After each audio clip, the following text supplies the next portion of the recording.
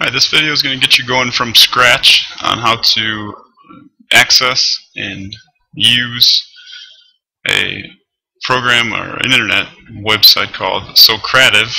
So here's what you're going to do.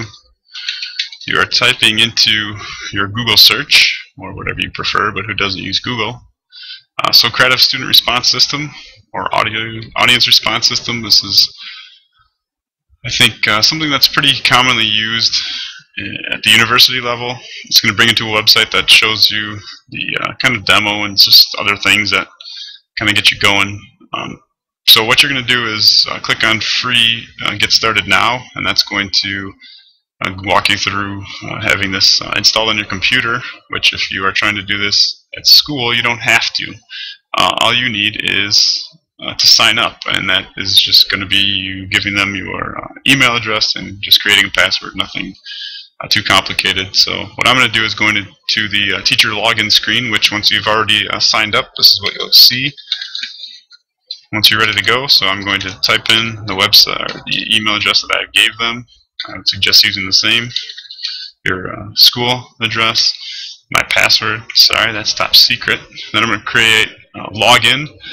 Otherwise, I can go here and click on create account, which is going to get me through, obviously making available for me to use this. So I've already created my account. I've already signed up, registered. Then what I have to do, I'm going to go to login, which is going to take me to this screen, which is actually once you are in the classroom and using this, this is the screen that you're going to see. As you can see, it's limited to 50 users. If any of us have 50 kids in our classroom, well, then I guess group work is your next option, or start filing a grievance with your union.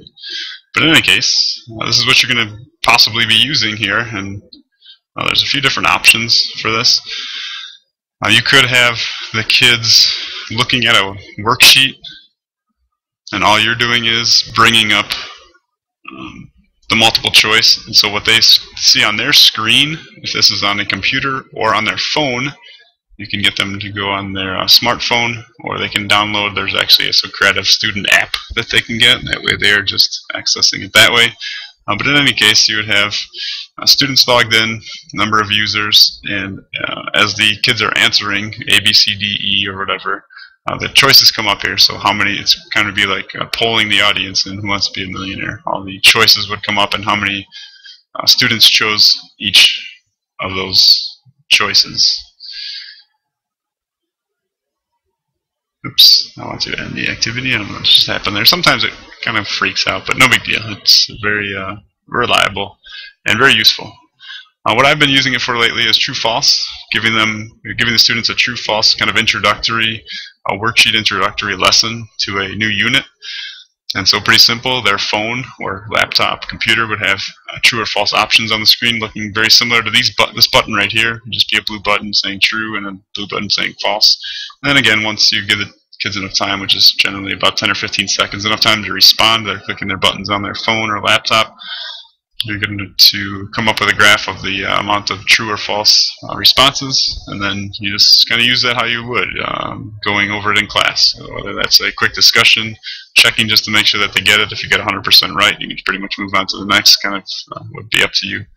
They're short answer responses. You'd have to kind of play with this to see what you would like to use this for.